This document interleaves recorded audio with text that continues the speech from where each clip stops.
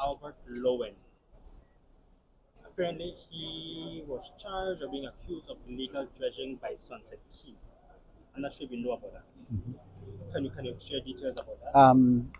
We know very little because our chief environmental officer was out of the country, but he communicated with his staff back home. They went out to look at what was happening, and they're doing the investigation. But certainly, what we are looking at is to see if he had any mining permit to do the dredging, and to see whether or not he was given any environmental clearance from the Department of Environment, of which we are aware he didn't have. So whatever he did was accordingly, for at least from what we know, is illegal, and he will be charged. This is a Sunset Caye, right? Is Yes. that the name of the key? Do you know how long he's been doing that? No, no, we don't know. But we got information, and as soon as we got information, pictures and everything else, we acted upon it as quick as possible. This is the same Mr. Lowen who had done the dredging off Placencia, right?